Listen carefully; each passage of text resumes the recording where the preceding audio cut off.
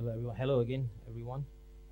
Welcome to second round of cooling research. This time it's on cold water immersion, post-exercise cold water immersion, and how it might enhance adaptations to exercise. So, gentle reminder: this is different from cold water immersion for pre-cooling, which I talked about in the morning, and this is different from cold water immersion for the treatment of exertional heat stroke, which, Douglas Kassar covered. So this is completely different. This is recovery cold water immersion.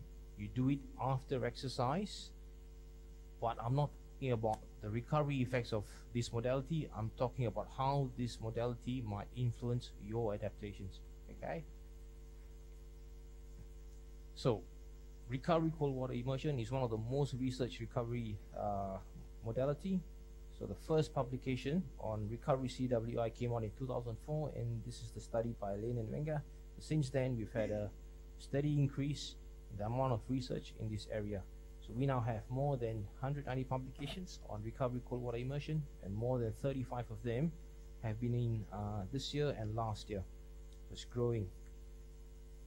So a lot of these publications are on performance or dedicated towards understanding the mechanisms of cold water immersion, which we have reviewed quite recently. We are only aware of less than 10 publications investigating the effect of recovery cold water immersion on adaptations to exercise. And so how prevalent is cold water immersion in athletics? So we've got photographic evidence of top athletes doing this recovery modality, and then we have this study here that looked at planned recovery strategies in athletes who competed in the 2015 IAAF World Championships. Okay, so we can see here that cold water immersion is quite popular. It's fourth on the list, behind all the classic ones. So it's behind active recovery, stretching, and massage. So these have been there forever, right? So the next on the list, on the popularity list, is actually cold water immersion. So unfortunately, I'm not sure how cold water immersion is used in training within track and field. Okay, so but based on this data here, I think it's quite popular as well in training. So is it an appropriate pro-step training recovery for all? So Marco was saying yesterday, athletics is not one sport, okay, but we are using one recovery. We're using this across all the sports. Okay, so regardless who you are, okay, you might be a thrower, you might be a jumper, you might be a middle distance runner. It's not one sport, but all track and field athletes would perform endurance or resistance based training. So it's definitely either one, and more than some of them, it's both. Okay, so we're going to cover how cold water immersion might influence your adaptations to these type of exercises and training. Okay, so we will cover endurance training first. So endurance training, one of the hallmark adaptations you get from endurance training is the increase in mitochondrial content. Okay, so that's termed mitochondrial biogenesis, which refers to the increase in various mitochondrial proteins like your respiratory chain complexes, uncoupling proteins, enzymes involved in fat oxidation and the Krebs cycle. Okay, so the mitochondrion has more than 1,000 protein subunits, but only 5% of them are actually manufactured, coded, and manufactured into the mitochondria. 95% of them are actually coded in the nucleus, and then they get translated, they become proteins in the cytosol outside the cell, and then they get transported into the mitochondria and assembled there. Okay, so this protein here, PGC1 alpha, has been identified as the major regulator of mitochondrial biogenesis. So once it's activated, it translocates into the mitochondria, it translocates into the nucleus, it forms a complex with other proteins in your DNA strand, and there it regulates the transcription of various mitochondrial genes. So these are some pathways that activate PGC1 alpha. They are all super exercise responsive. So since PGC1 is quite central to mitochondrial adaptations, we looked at how cold water immersion might influence the expression of PGC1. So in this study here, we exercise subjects to exhaustion. So after exercise, they performed one-legged cold water immersion for 15 minutes, and we took muscle biopsies, okay, pre and post cold water immersion, various time points. And what we found was that cold water immersion increased the gene expression of PGC1 alpha. It almost increased the expression of VEGF. So VEGF is the vascular endothelial growth factor, is the major protein regulating vascular adaptations to exercise. Okay. So our findings here were supported by another study by colleagues from Liverpool John Moores. So they did 1 hour of exercise, performed cold water immersion, took muscle biopsies, and they found that post-exercise cold water immersion enhanced the expression of PGC1 alpha, also enhanced the expression of VEGF. So their increase in VEGF was clear. What they also found was that cold water immersion, independent of exercise, so without exercise, so you just go into a bath and you sit there for 10 minutes, so that increased PGC1 alpha and VEGF as well. Okay.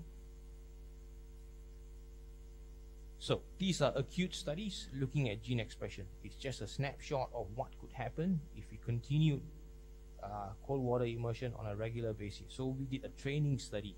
Okay, so we trained for 4 weeks. We trained people for 4 weeks. They did long, moderate, short intervals. After each training session, they performed cold water immersion, same protocol, 15 minutes at 10 degrees.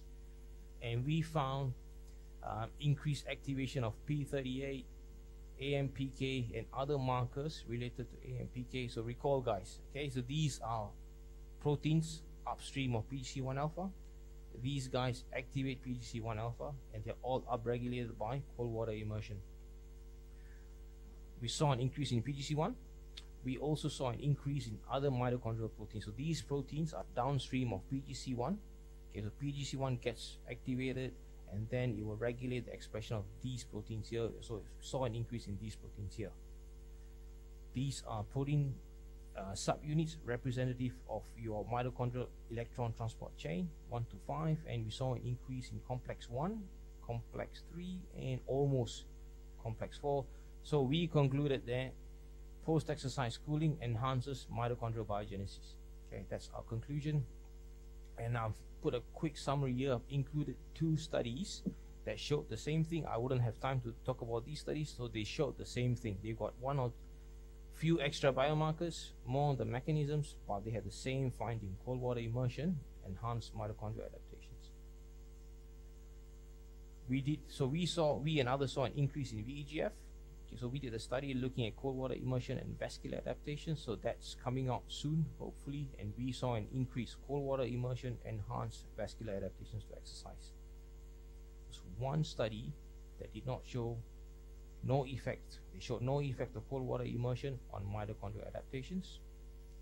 So based on these studies and the ones I presented earlier, post-exercise cold water immersion enhances the signaling related to the mitochondrial biogenesis and mitochondrial biogenesis as well, but exercise performance is unclear. So some of these studies here had an exercise task. After their training, they saw no improvement in exercise performance. Okay, so molecular adaptations are there, signaling is there, but it doesn't translate into improved exercise performance. So how does cold water immersion influence adaptations to resistant exercise? Okay. There's a really good study here, and the title tells us the whole story. Okay. So this study, they did a strength session, performed cold water immersion, similar protocol, that's the protocol in the literature, took muscle biopsies and found decreased activation of P70S6K and RPS6 following cold water immersion. What is this P70S6K? These are crucial steps in the AKT-mTOR pathway.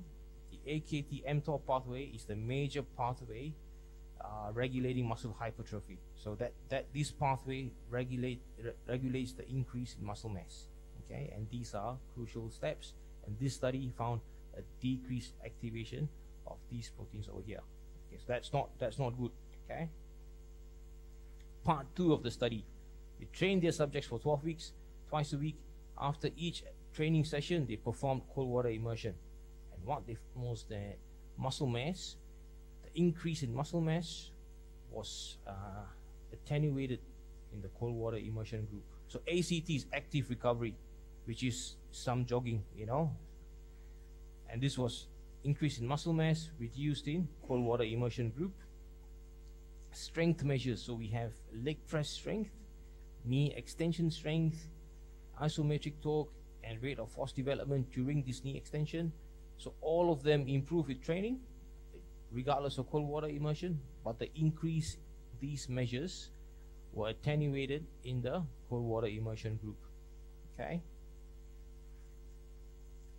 Another study looked at 5 weeks of strength training with cold water immersion, single leg protocol, and then they had 1 RM or 12 RM testing pre, post, and 2 weeks post, and they found that training increased 1 RM and 12 RM in both legs, so cool or uncool, but the increase in cold water immersion was likely attenuated. So the stats were letting them down a bit, but that's what they concluded. Cold water immersion not great for strength adaptations. Okay. So recap. So we have looked at lab studies, lab cold water immersion studies using semi-trained or untrained participants, and this is the finding from this cohort, which is increases mitochondrial-related signaling, increases microvascular function, but exercise performance is not clear. Okay, so I'm going to show some evidence. Okay, so for resistance training, it decreases signaling related to protein synthesis and decreases strength gains from resistance training. So I'm going to show some evidence from highly trained professional athletes undertaking long-term cold water immersion. Not in athletics though, unfortunately, for other sports, but perhaps we can learn something. So this study is in elite rugby players. So they use cold water immersion regularly, 3 weeks pre-season, and that's their training program. So they trained on day 1, day 2, took a break on day 3, trained again day 4 and day 5, and they did cold water immersion following each training day. So take note that it was never after a gym session, cold water immersion. It was always after a tactical training session or a conditioning session. Okay, so the gym sessions were always earlier in the day, and cold water immersion was done at the end of the training day. And unfortunately, CMJ, counter movement jump, was the only performance measure. Okay, so they had wellness, they had soreness, which is not relevant to this, but what they found was that there was a small benefit in favor of cold water immersion at the end of week 1, and this is probably the acute recovery effects, but there were small benefits at the end of week 2 and throughout week 3 as well. So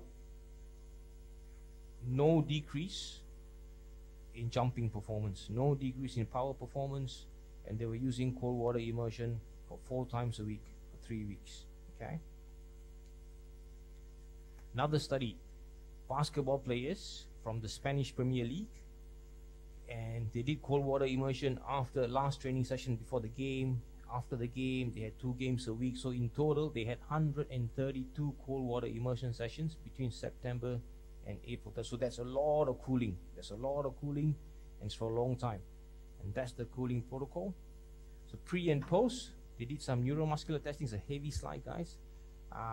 They did some neuromuscular testing, and in the control group, they saw a decrease in various strength measures. Okay, there was no decrease in the cold water immersion group. And these are stats which imply that these differences here are likely not by chance. Okay, that's what the stats are saying. And then more strength measures at higher velocity, again decrease in the control group, no decrease in the cold water immersion group, and stats say that this is likely not by chance as well.